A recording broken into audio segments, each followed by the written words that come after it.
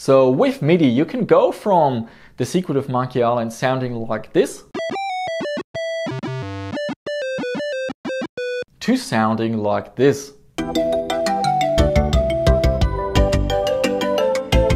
Hey guys, I just finished testing the latest version of DOSBox Staging, one of many flavors of DOSBox, and specifically looking in audio. How do sound effects and music sound compared to the real thing? And yeah, I'm actually still processing what I found. So I think you will find this video really interesting. We have lots of audio recordings and I will give you my opinion at the end. Has DOSBox surpassed the real thing in terms of audio? There's a lot to cover, so I thought we are following a timeline. Let's start with the good old PC speaker. They have added some filters to provide a more pleasant and period correct experience, and you can even toggle between two types of filters. Apparently Commander Keen sounds a little bit too harsh with the default settings.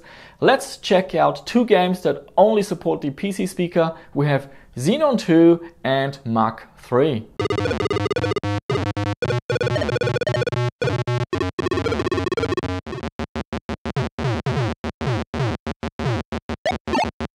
Get ready for Mach 3.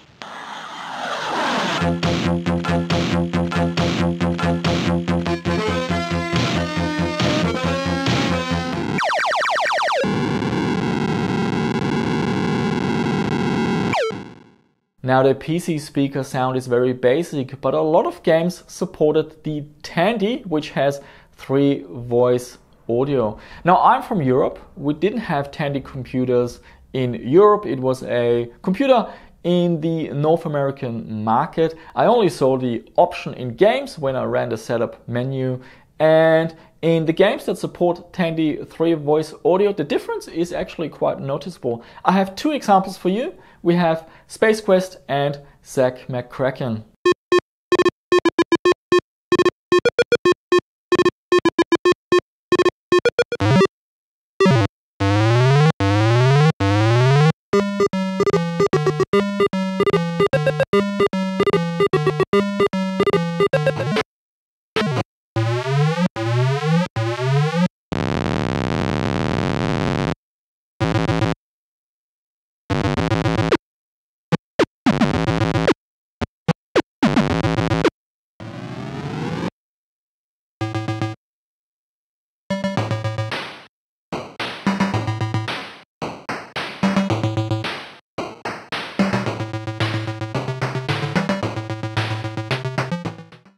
Next up we have the CMS or Game Blaster. This was Creative Labs sound card before their Sound Blaster, and here we have a Sound Blaster 2. There are 2 sockets and you can upgrade 2 chips, which will give you CMS/Game Blaster compatibility, and it gives you a really warm, fuzzy, retro feeling with stereo. I have 2 recordings for you. We have Indiana Jones and the Last Crusade and The Secret of Monkey Island.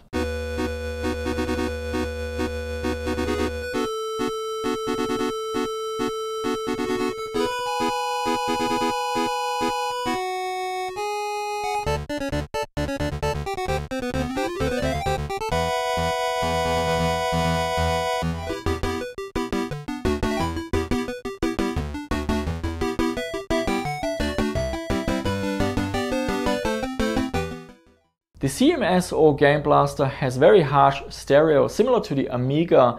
The voices that play on the left side play 100% on the left side, and there's nothing being heard on the right side, and vice versa. If you're listening with headphones, that can be a little bit too much, and after a while you might get a feeling of, sort of a headache, or just a sense of that's getting a little bit too much. DOSBox Staging has a setting for crossfeed. So that means you can have the left channel bleed a little bit into the right channel, making it sound a little bit more pleasant. You can configure it with a percentage. So let's listen to the difference.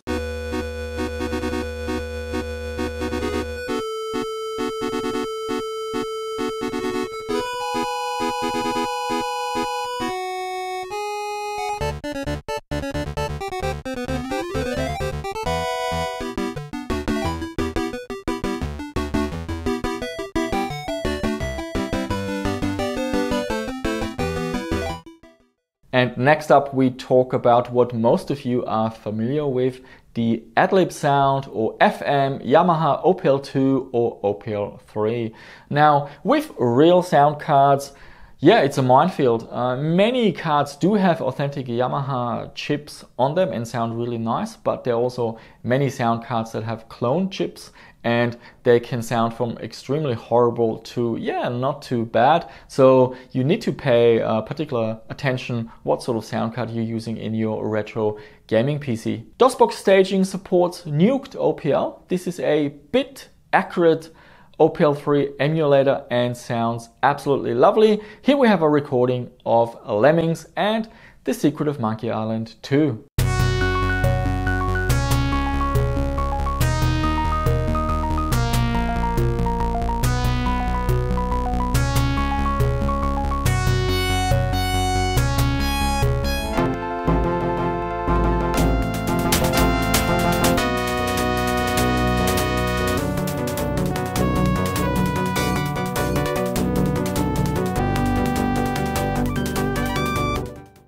Those of you who have been following me for a while know that I really love the Sound Blaster AW64 Gold. In fact, this is what I have in my main DOS retro gaming PC.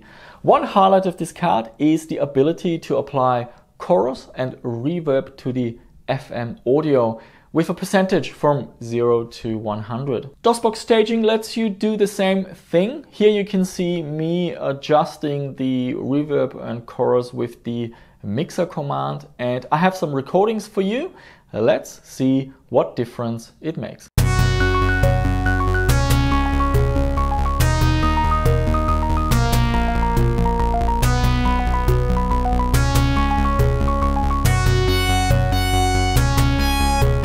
So setting chorus and reverb to 100 is probably too much.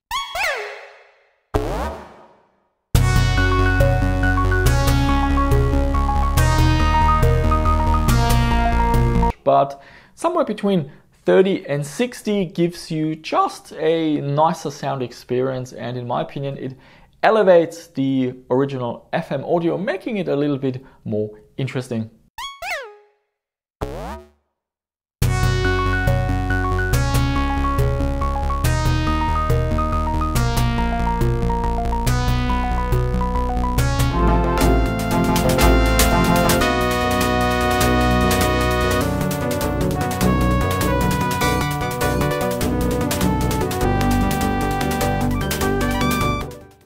There are many flavors of the Sound Blaster. For example, the original Sound Blaster with a Yamaha OPL2 and only mono sound. And later we got the Sound Blaster Pro. But did you know there are two versions? The original Sound Blaster and the Sound Blaster Pro 2. Now the original Sound Blaster is really hard to find. It's a collector's item now. And the highlight is it has two Yamaha OPL2 chips and it can produce stereo FM music in a few select games. So let's listen how Ultima Underworld and Space Quest 3 sound on the Sound Blaster 1 with beautiful FM stereo music.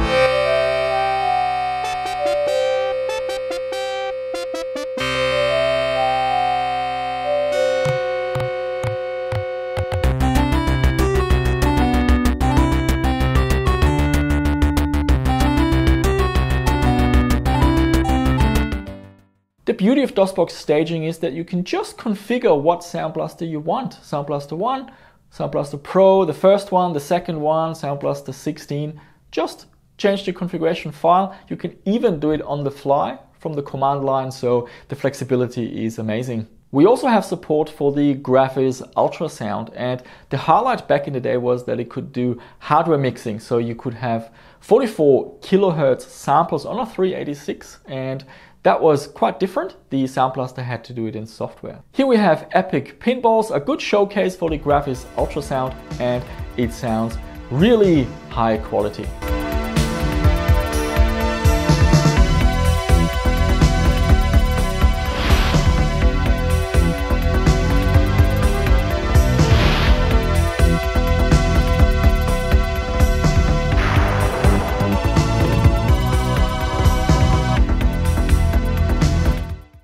We will talk about MIDI soon, but DOSBox Staging supports a few quite exotic sound devices that I don't own, and I have now the opportunity to check him out.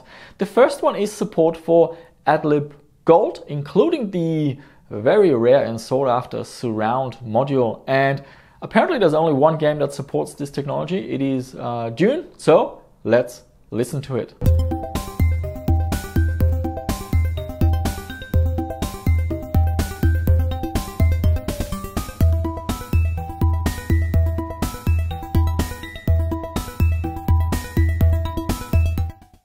So that sounds really good with some rich stereo FM music. There's another exotic sound card that I've never experienced. It is the Innovation SID 2001. This is basically the SID chip from the Commodore 64 on a PC sound card. And yeah, to be honest, to me it's a bit weird hearing Commodore 64 music in a PC game.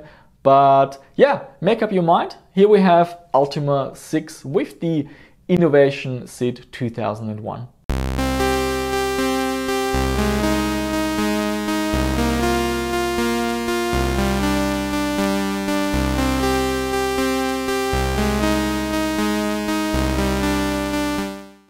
DOSBox Staging also has support for these parallel port sound devices like the Covox SpeechThing and the Disney sound source. And now let's talk about MIDI, and this is where PC gaming really shows what it can do. And Roland has a big part to play here. In the late 80s, they launched a D50 synthesizer, and the Roland MT32 sort of has some of that DNA in a compact MIDI device. And it was mostly Sierra, with other companies following, that started to support the Roland MT32 in DOS games. DOSBox Staging has the MUNT emulator integrated. You just need to put the ROM files in a specific directory, and let's listen to a few games, how they sound with the Roland MT32.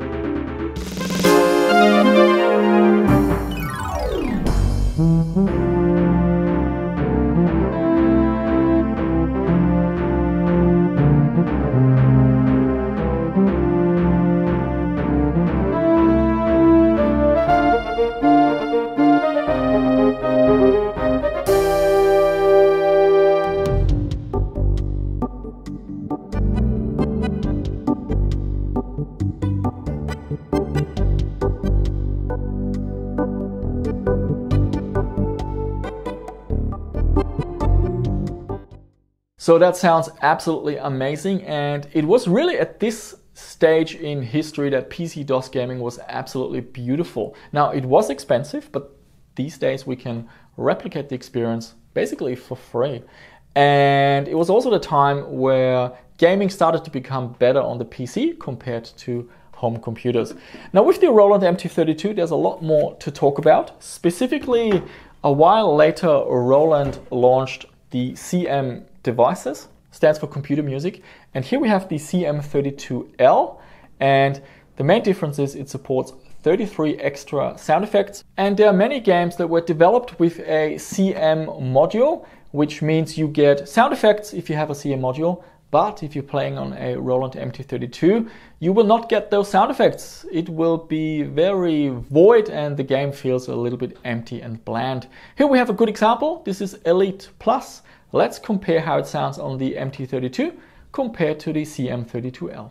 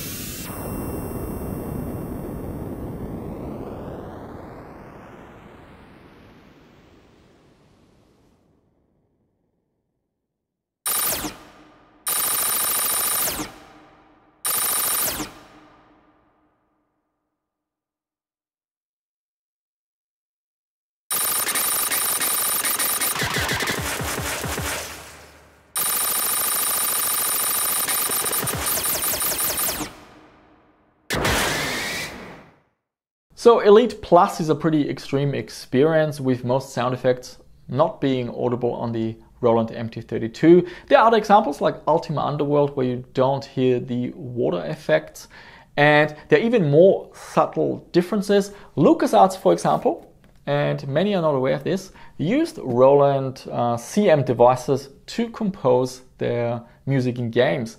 And the differences are really subtle, especially in sound effects. Here we have a recording of Monkey Island 2, and I will first play how it sounds on the CM32L. The sound effects sound a little bit richer, and then we switch to the MT32. We still get the sound effect, which is good, at least we get to hear something, but the sound effects sound like a lesser version of what you hear on the CM.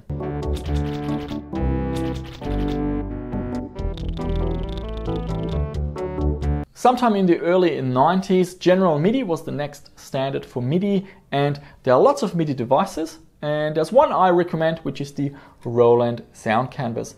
I'm a little bit biased. Firstly, I grew up with the Sound Canvas. I had the wavetable module on a Sound Blaster 16, but I also believe that most games sound most natural and balanced on a sound canvas. Now you can experiment with other MIDI modules, and no doubt some games will sound better and richer, but sooner or later I usually run into a situation where I'm listening to the game and it just sounds a little bit off. So that's why I recommend, if you want a single MIDI device for your retro gaming PC, go with a Roland Sound Canvas. For DOSBox, Roland sells a software synthesizer, the Roland Sound Canvas VA.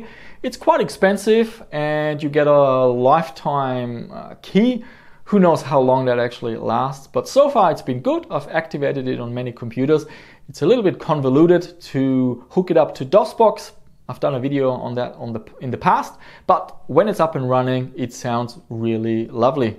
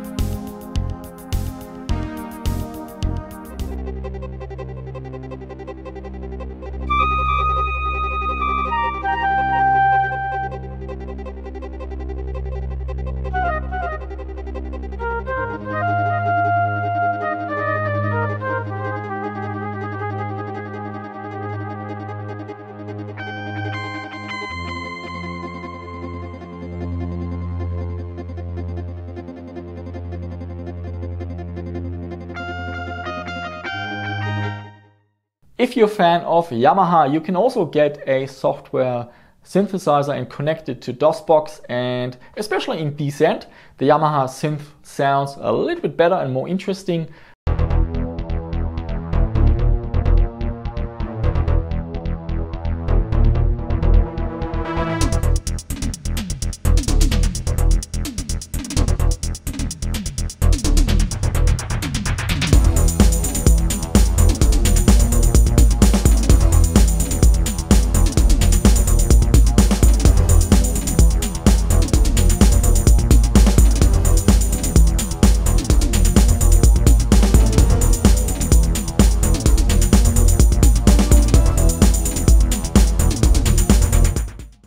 But like I said, it depends a lot on the game, your preferences, and what you grew up with back in the day. If you want to experiment with other sound fonts beyond Roland and Yamaha, DOSBox Staging has Fluid Synth integrated. It's a software synthesizer and you can load sound fonts in the SF2 format, and well, there are so many to choose from. Here we have a recording of Doom with the Arachno sound font.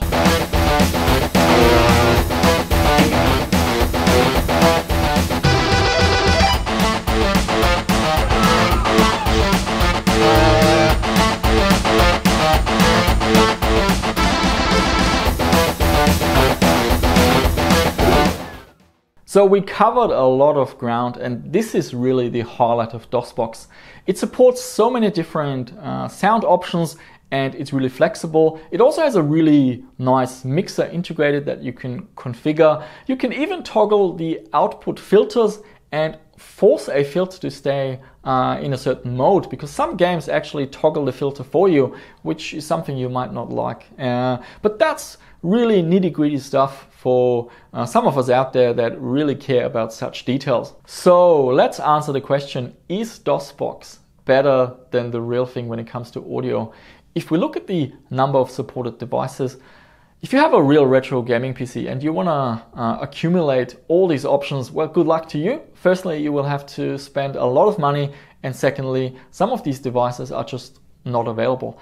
I would say you have to pay $10,000s of dollars to really collect everything and have all the different variations. And DOSBox, I really like the flexibility with a single device, a single computer. On the fly, in many situations, you can switch between the sound options. On the real retro gaming PC, it's a real pain in the neck. Many of you out there have multiple sound cards in a computer, which is a configuration nightmare. If you like MIDI devices, you end up with a MIDI tower, you need a MIDI switch, an audio mixer, all sorts of gear. So in many aspects, yes, I actually feel that DOSBox is better compared to the real thing when it comes to audio. One area where the real thing is of course better is that feeling of nostalgia, turning on your retro PC, seeing the CRT monitor, having your MIDI and sound card device in real hardware, and the sound might not be as clean and not as perfect as under DOSBox, but that is also part of the experience of having real retro hardware. In terms of recommendations for improvements, there's really not much I can recommend. The only thing that I wish is an external mixer that you can use live while playing your games, so you can adjust the speech with the music without having to run the game, quit, change the mixer settings, run the game again. So that would be a really nice addition. So there you have it. We had a look at the latest version of DOSBox Staging, and the audio support is just terrific. If you're interested in how the graphics look compared to a CRT monitor, I covered that in a recent video. I'll put a card on the screen for you to check out. And that's it for this video, guys. Really eager to hear from you. What is your take on audio with the real retro PC and compared to DOSBox, especially MIDI and costs of acquiring some of these devices? Would love to hear from you. And as always, subscribe to the channel if you haven't done so already. Give it a like, share the video with your friends, and I shall see you soon with another one.